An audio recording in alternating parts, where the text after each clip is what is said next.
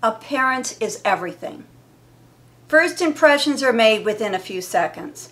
Images can grab attention, they can trigger emotion, create trust, and drive the viewer to action.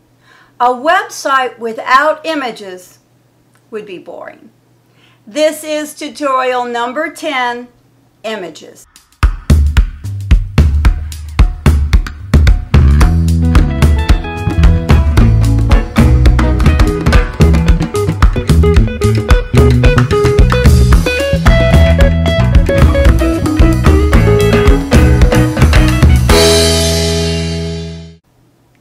Hi, I'm Candace. Welcome to Websites Made Easy with Candace. The tutorials in this series are based on the chapters of my book, I Need a Website, What Do I Do Now? If you want to follow along, you can purchase my book on Amazon.com. Visuals reinforce the power of your text to convey your message. And information, when coupled with an image, is retained longer. Images can highlight your business, your products, and your services. It imparts information instantly. It's a powerful marketing tool. People love pictures. But it's got to be good pictures, because a blurry picture can make you seem unprofessional. What is imagery? It refers to any content which is not text. It can include still pictures such as photos, graphics, clip art, and line drawings. It also includes animation, pictures that are manipulated to appear as if they are moving. It includes video. Recorded video is very trendy right now. And audio is becoming very popular. Sound files can be added as part of the web content. Your viewer relates to not just what they see, but what they hear. What are the reasons for using images on your website? The first thing is your website's going to look a whole lot better. It's going to be more visually appealing. And when text is combined with images, you're going to get 94% more views. Readers process information faster with images, and they retain that information longer. Images give credibility to your website. It just looks more professional. They also boost your SEO. That's your search engine optimization. It's how people find you, and it's very important. We're going to be discussing SEO in another tutorial. Google will rank your website higher if you've got good images. When people see images on your website, it encourages them to come back and look for more in the future. And also, viewers stay on your website a whole lot longer, which reduces your bounce rate. The bounce rate is the amount of time before they leave your website. You want them to stay longer. You only have a few seconds to grab their attention, and images allow you to do that. They will hold your viewers' attention longer. So let's take a look at some guidelines. Images must have a purpose. What's the benefit of having the image on your website? Are you showing your storefront? That's a good one. Or maybe your employees, or perhaps your products. The image should enhance the product or the service in such a way that the viewer knows instantly what you're selling. Is it handbags or men's shoes or food products? They need to understand what you're about quickly. And does it appeal to your target audience? What are you trying to sell to them? Maybe it's colorful hair dye, or perhaps you're selling wigs. You're trying to get their attention.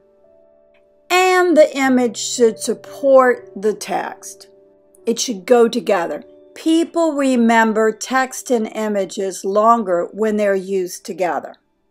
Another guideline is that it needs to relate to your viewers. It's got to draw attention to your message. And bright, vibrant colors will grab attention. Happy, smiling human faces are much more personal. People feel better about you when they see an image of someone smiling back at them. Looking directly at the viewer seems more honest. You want to convey that you are honest. Real people connect.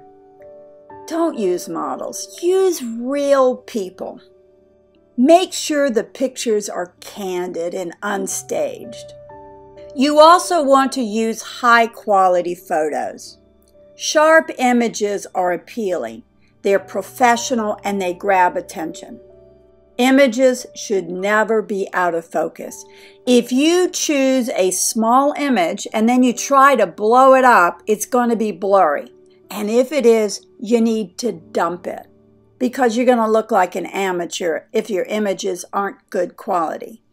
The best format to use is JPEG because those files are small. And the loss of detail during compression, which we'll talk about soon, is minimal. PNG formats can be used, but that file size is larger. And speed is very important. You don't want to slow your website down, so stick with the JPEG files. Naming your image is also a good idea. If you include the author or a descriptive title or a caption under that image, it's going to help with Google searches. And the last guideline is optimization. You need to resize and optimize your images. As I said before, images take up a lot of load time. The bigger the image, the more load time. And the more images you have, the more it affects your load time. Google ranks websites by how fast they load. So you have to adjust your pictures for the web. It's a vital task.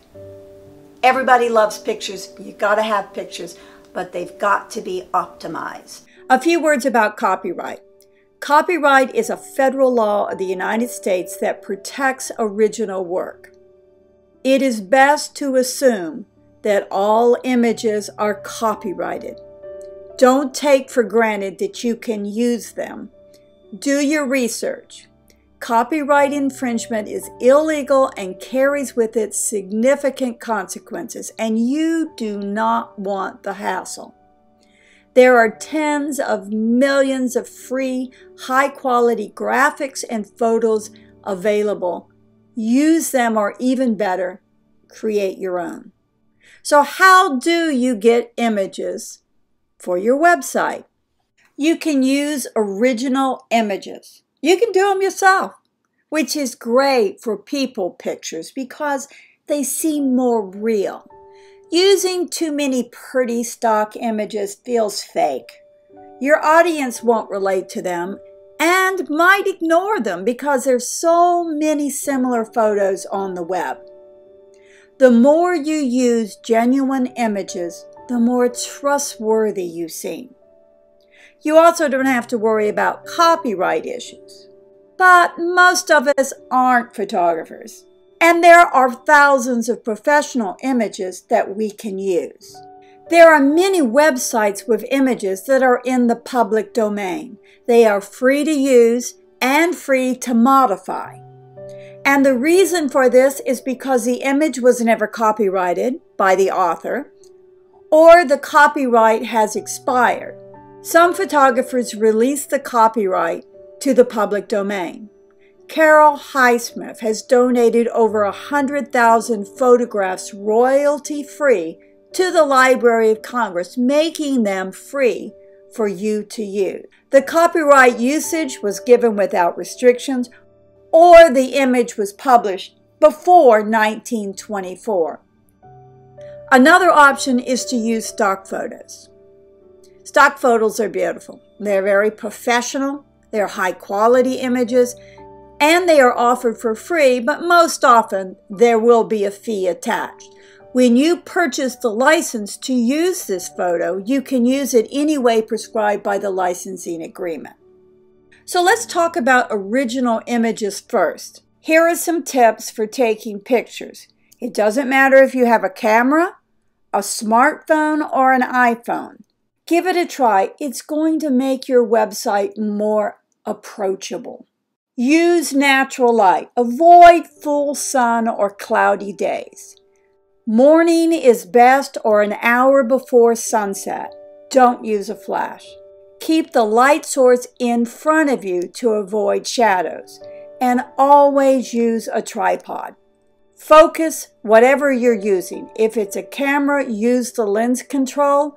If you have a smartphone, you can tap the viewfinder on the screen.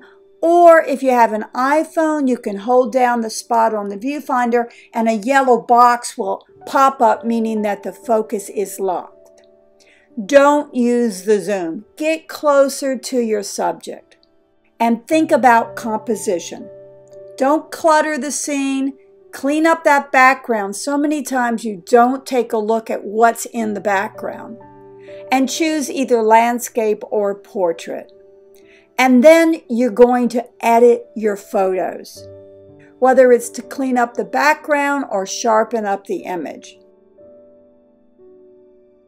Photo editors help transform all your photos by correcting the color, erasing blemishes, and eliminating all that stuff in the background that you forgot about, as well as so much more. Here are some free photo editors that you should check out. I have them listed for smartphones and iPhones. Give them a try. You'll be amazed at how much better your photos look when you edit them. So let's search for pictures available in public domain. I'm going to demonstrate on two websites, commons.wikimedia and flickr.com. There are other websites that you can use for public domain pictures. Most of them use the same formats. When I'm finished with this short demo, I'll show you some images that I got from public domain using the other websites. This is the main page. First thing you need to do is to log in. If you don't have an account, set one up. And then the second thing is to do a search for a picture. And I've been working with birds this week, as you can tell. I've been really into birds this week. So let's do a finch. And let's see what they've got for a finch. What pictures? So, let's see. There we go. And there is a saffron finch. Ah, it's beautiful. This is exactly what I want. It's got all the detail that I need. I could never take a photo like this. There are so many photos available. It's just wonderful that we have so many tools at our fingertips. So let's see what more details are. Gives you a little bit more. There's the picture. And if you drag down to licensing, you can share or remix, but you must give attribution. You've got to give credit to the author and provide a link to the license. So let's go back and let's download. Here's the picture we want. And it says you need to do this. Show me how. They will give it to you. And this is exactly what you want. And I want the large file, the original file. And there it is. Couldn't be easier. So here's my finch. I took the photograph and I put it in my photo editor and enhanced the colors. You can see it's much more yellow and the reds are more dominant. According to the license, I have to specify not only the author's name and the license, but if I did make any remixes or if I enhanced it, I need to state that I did. So you can see on the bottom it says color enhanced. The other public domain site that you want to visit is flickr.com. Most of the pictures on flickr.com are fee-based, so you want to make sure that you stay in the commons. So if you want, let's say, let's do birds. We'll do birds again and see what they have. Now over here you'll see any license, because if I pick out this one bird, if I look down here, all rights reserved. That means it's copyrighted and I can't use it unless I buy it. So let's go back to the search, and up here you want to say any license. You don't want any license. You want no known copyright restrictions. I like this one. I'm not too wild about using these two birds. They're a little out of focus, but this one is really good focus, and I'll probably just use this bird. But let's see. We have the creator. So no copyright. That means that I can do anything I want with it. Make sure you copy the name down. Let's download it. I want the original. That's a big size. Let's go with that. It's downloaded. And there it is. And when I go into the photo editor, I will photo edit the other two birds out, and I will use just this image. So here's the finished product. I took the other two birds out, and I enhanced the beak and the legs, made them a little bit more red. It looks nice. Here are some other websites that offer free imagery. Many people are happy to share their photos. Always credit the creator and always follow the guidelines for each photo. Read the fine print. Some images may be only used privately. Here are a few images that I got from some of those sites. Morguefile, Unsplash, Pixabay, Raw Pixel, Canva, Pixabay again. This is from PicJumbo, freeimages.com. And then finally here again on Flickr, this is a spoonbill that I really think is nice. You may find a picture that's perfect for your website, but it's not free.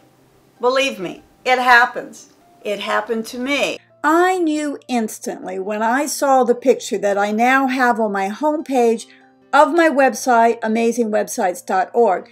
That was the perfect picture for my website. But it wasn't free, so I ended up paying for it.